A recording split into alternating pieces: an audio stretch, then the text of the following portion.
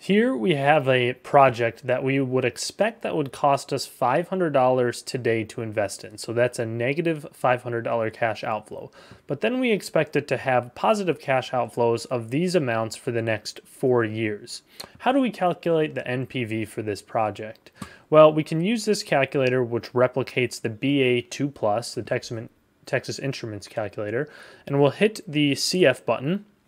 And then first things first, we're going to want to hit second clear work just to make sure everything's out of there. And then for the CF0, that is the cash flow at time 0, we'll put in 500 negative and then enter. So that is submitted for cash flow 0. Now for cash flow 1, we can see it's a $100 value and we'll put in $100, enter.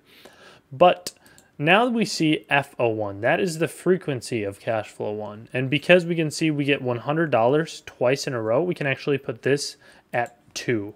So we'll hit enter, and now we'll go to cash flow 2. So normally we would think that this is cash flow 2, but because the last one had a frequency of 2, now period 3 becomes cash flow 2, which is $200, and we'll hit enter.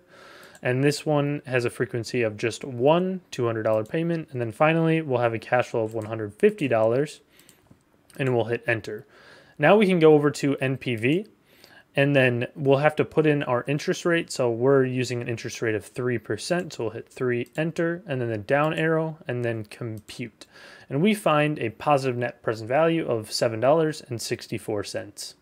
And to calculate internal rate of return, IRR, we just hit the IRR button and then compute and find that our IRR for this project is 3.58%. Thank you for watching.